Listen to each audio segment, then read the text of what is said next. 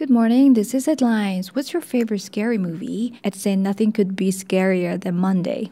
I'm just kidding.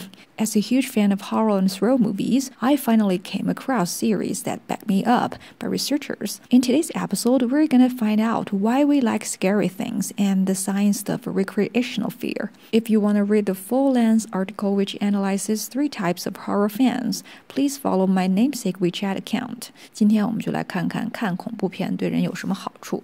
The paradox of horror is that being scared under the right circumstances can be fun, and recreational fear, as it is aptly named, could benefit us too. A paradox is a statement or idea that contradicts itself. Everything I say is a lie is a logic paradox. If I claimed it, am I telling the truth? M.C. Escher's paintings are well known as the visual paradox. 这里说的恐怖悖论指的是一方面让人害怕，另外一方面也有意思。Recreational comes from recreation, meaning an activity of leisure, 休闲. Something is recreational if you do it just for fun.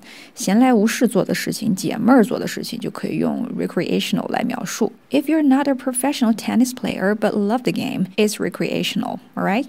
Here aptly comes again. Let me pop a quiz. Does it mean quickly or properly? 3, 2, 1. Time is up. And the answer is ta-da! Properly. In the last episode, Taylor Swift dropped 7 songs in the new album, which was aptly titled Midnight 3 a.m. Edition. I want to apologize for mistaking drop in as drop from, which is a shame in last episode. 上一期呢，把加了7首歌说成了删了7首歌，非常抱歉。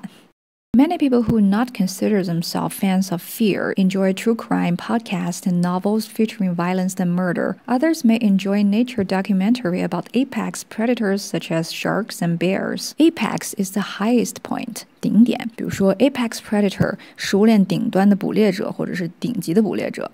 The apex of a triangle, 三角形的顶点。The apex of the celebration, 庆祝活动的高潮。Novels featuring violence and murder. What does featuring mean in this context? As I said, truly important common words will keep coming back again and again. They'll never stop until you internalize them. A featuring B 可以理解为 B 在 A 里面挑大梁，或者是 B 是 A 的主演等等。很多并不觉得自己是喜欢看可怕东西的人，也会去看真实的犯罪播客、谋杀暴力的小说，或者是看自然界的顶级猎杀者的纪录片。Even babies like being a little spooked. Peekaboo is an infant jump scare. Classic childhood games of tag and hide and seek can be thought of as stimulations of predators versus prey. Spook, I mentioned it in my very first episode, if you still remember, which means to frighten a person as the verb. As a noun, it means a ghost. For example, police sirens outside the house really spooked them.Game of tag, 你摸到谁，然后这个人就开始追着摸别人的那个游戏。Peekaboo, 就是这个应该叫躲猫猫吗？ Hide and seek, 捉迷藏，小孩也喜欢被吓，玩捉迷藏就是一种捕获和被捕获的模拟。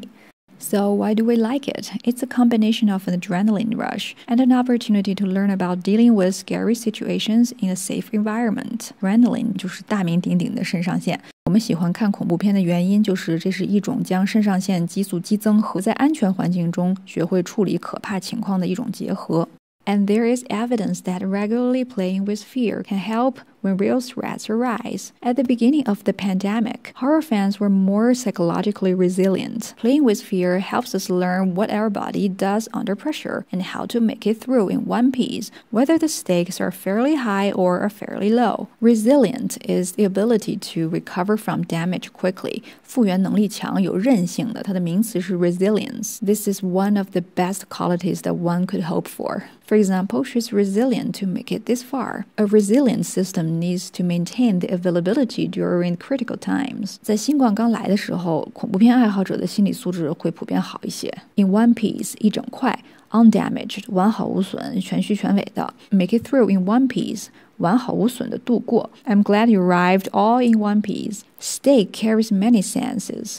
Today I'm going to introduce you 2 or 3 main usages which could help you work things out in most cases. Stake is money you risk losing in a contest. Stake 最熟悉的意思就是赌注，动词就是下赌注。比如说 high or low stakes, 高低的赌注 raise the stakes, 提高赌注 at stake, 有危险或者是以利益攸关的。His life is at stake. 当动词讲就是下赌注。He has staked his reputation on this move.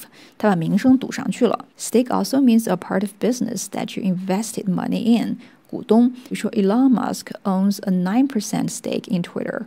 看恐怖片可以让你在风险较低的情况下体验害怕的感觉，让你的身体知道如何去应对。As I said, I'm a huge fan of horror movies, subjects ranging from supernaturals to crazy monsters, from serial killers to animal predators. Name your favorite horror movie, and I'll see you tomorrow.